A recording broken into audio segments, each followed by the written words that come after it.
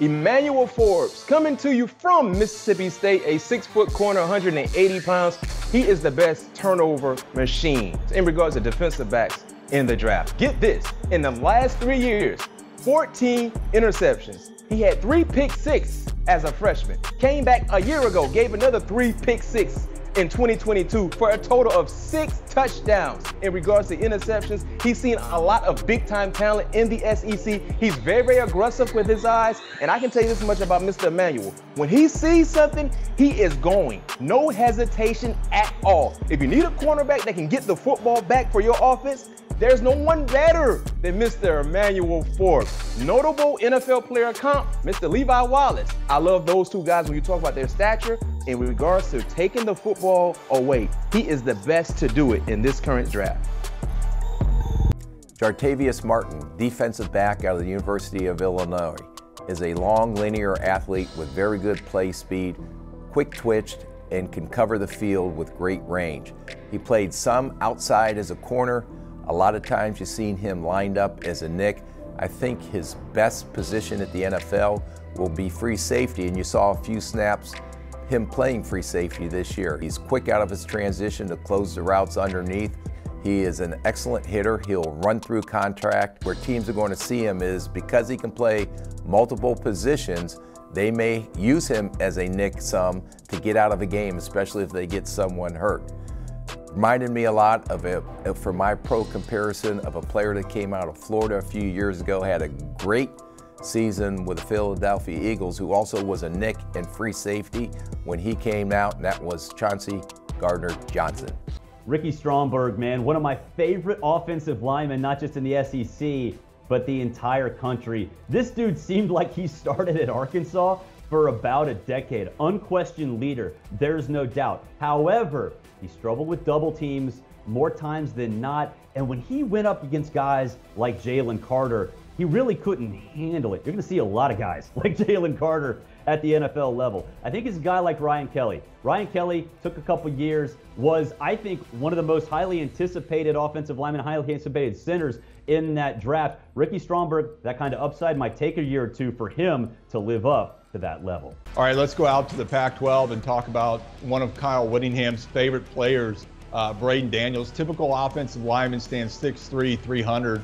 Let's talk about his attributes, though, because they are rare. He's very versatile. In college, has made starts at left tackle, right tackle, left guard. You just don't see that a lot. He's a high IQ football player, good mobility, good feet. He can give you immediate depth. Keep in mind, he was 2022 first-team all-conference with 14 starts. I think he's pegged right out the 4th round. It's going to surprise me if he slips past the 4th round.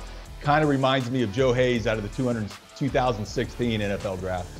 The physical tools have always been there for Clemson's KJ Henry. We're talking 6'4", 251 pounds, but there have been some setbacks along the way. He's had some injuries. He hasn't really been able to land his feet into being that kind of dominant defensive end, but his entire body of work, KJ Henry at his best throughout his career with Clemson, is why NFL teams are very interested in seeing him continue that development.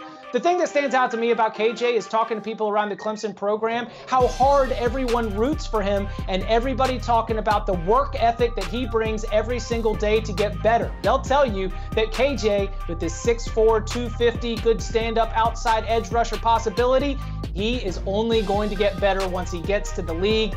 Being an edge rusher, working on the outside, that's why we have him comped to outside linebacker Lorenzo Carter from the Atlanta Falcons. KJ Henry already has the physical tools, and he's only getting better. Andre Jones, the edge rusher at 6'4", 248 pounds from the great University of Louisiana, brings a lot of skills to the table, a lot of length as well, which is why I compared his game to Deshaun Dixon of the Jacksonville Jaguars. When you look at someone that is long and athletic, he can serve a multitude of roles within your defense. He can play on either side as an outside linebacker, and some teams may view him as an inside backer within the 3-4 defense because of how talented and athletic he is. Now, he does have to find a way to get more functionally strong at the point of attack in the run game. Stronger offensive tackles, i.e. right tackles, can get him up out the way. As he moves forward, he gets stronger there, be able to sustain that point of attack. He could be a tremendous pro. Mitchell Tinsley, wide receiver out of Penn State, has a lot of Chancey Stuckey in his game. Tinsley was unranked coming out of high school and spent 2 years in junior college before finding his way to Western Kentucky and then to Penn State. He shows an ability to eat up the cushion on vertical routes, stressing cornerbacks tasked with covering him. He's a long strider who'll need time to hit top end on those deep routes, and the 4.6 40 he ran at the Combine will be a concern for some NFL teams that want their receivers, especially those who measure a shade under 6 feet, to run in the 4.4s. And while Tinsley isn't particularly twitchy in his movements, that doesn't mean there isn't a need for a possession wide receiver at the next level. But in his case, he has legit yards after catch ability. Get him the ball in those holes in zone coverage, and he'll do the rest. Kentucky running back Chris Rodriguez Jr. is a bigger, physical running back that should be able to help a contender grind out games late next season. He drives his feet on contact and rarely takes a tackle for loss. According to True Media, he avoided 36.6% of tackle attempts per rush. Rodriguez has below average burst and average top end speed. He maintains balance through contact and does a good job of pressing the front side of the gap before cutting backside. Rodriguez is an average pass catcher and blocker, which at least suggests he has 3-down potential. He projects as a potential starter at the next level with the more likelihood that he settles into a role. We have compared him to Steelers running back Benny Snell.